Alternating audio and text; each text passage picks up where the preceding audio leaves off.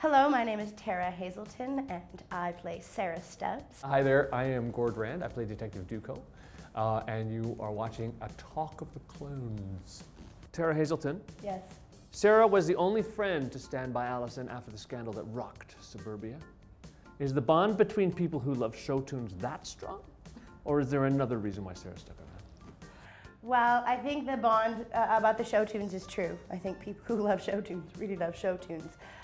But honestly, I think it's that Sarah Stubbs loves Alison. She's her favorite person. She wants to be her. She would do anything for her. Why? I think she's that kind of friend. Why does she love her so much? She has a lot of love to give, and I think that's one part. And I think part B is that Alison, I think, is a lot of the things that she wishes she could be.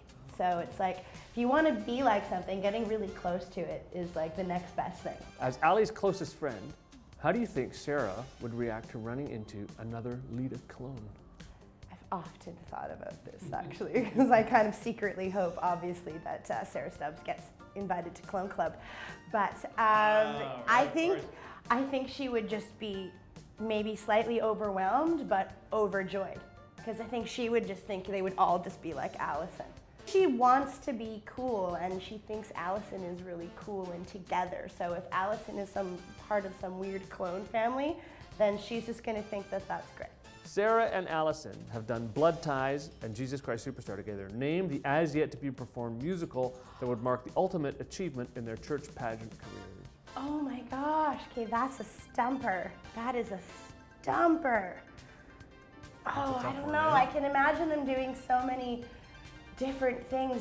Well, like Sweeney Todd or something. Oh my gosh, I didn't think of that. That would be an amazing musical for Alison and Sarah. Some real filthy and bloody and gross.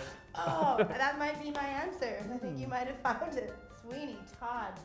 Sarah blows everyone off the stage in rehearsals for Jesus Christ Superstar. This is true. Can you sing a little something right now? What? Okay.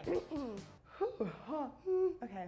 The very thought of you, and I forget to do the little ordinary things that everyone ought to do.